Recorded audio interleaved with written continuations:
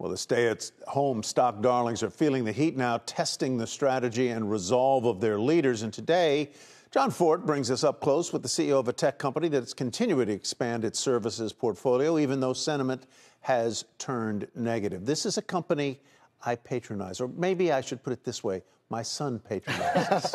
Many of us do, Ty. Yes, Tony Xu is co-founder and CEO of DoorDash, a company now trading below its 2020 IPO price, down more than 70% from its November highs. I first met Tony 4 years ago when DoorDash was just another hot startup in a surging gig economy. But even back then, he struck me as having an unusually methodical, pragmatic approach to his role in the restaurant ecosystem. And that's partly because, he told me, he and his parents worked for a time in other people's restaurants. I was born to classic immigrants, and my family moved to this country with $300 or less in our bank account. My dad was getting his PhD at the University of Illinois and working full-time as a waiter. And my mom, to support the family, worked multiple jobs. But she was really working multiple jobs, one of which was in a restaurant, so that she could save up enough money to afford the medical education to get back her license, because she had effectively lost her license moving from China, where she was a doctor in Eastern medicine.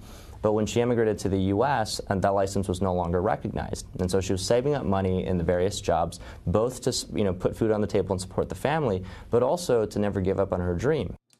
Tony's taking the long view on today's market, too. I had a working lunch with him just last week in Manhattan, sit down, not delivery. And he talked about the ways DoorDash is trying to help delivery drivers cope with high gas prices and help young employees deal with gut-wrenching market, and help restaurants innovate with the flexibility that technology brings. He shared similar ideas this month on CNBC after earnings.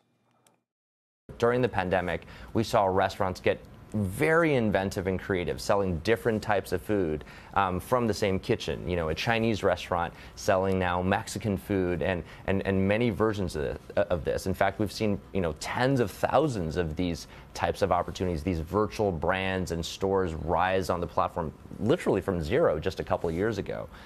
We also saw new innovation, where restaurants are now shipping some of their foods, whether it's frozen foods from places like Lou Malnati's and their great, delicious deep dish pizza in Chicago, to Carlos Bakery, and their amazingly delicious cookies. To other restaurants who are now recognizing they're not just a place that sells food, but a place that sells merchandise.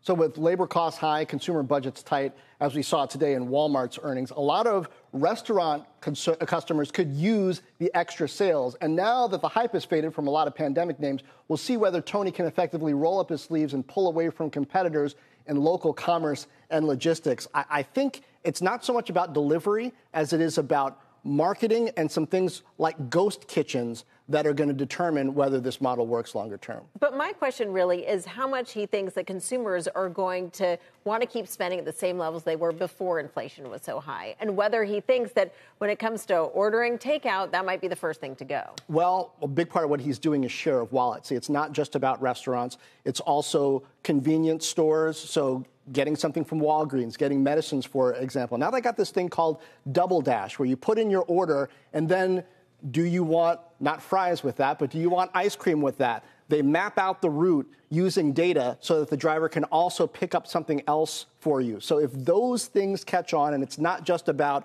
ordering out, but it's also about convenience stores, it's also about groceries, there you go. So it can be pickup, it's not just delivery from restaurants anymore. If I need some Aleve cream to put on my aching Achilles, I can call them and do it. What are their arrangements with restaurants? Do they sign up restaurants to use their service, or what? They do. And part of what they've done during the pandemic is roll out a new pricing structure where it's not just, here's how much it is, you've got to have us deliver it. Now you can order something on DoorDash and pick it up yourself, right? And so it's good for the restaurant. It's good for you if you want to pay a little bit less. And, their argument in part is that the interface is convenient enough for the people who subscribe and use DoorDash a lot. They'd rather use an interface they know than go to each individual restaurant. If those plays work out, then DoorDash could end up being a different kind of model than a lot of investors might have expected. And ultimately about consumer loyalty to that interface and that system. They already have your credit card saved, so that makes it easier. Jon, thanks so much.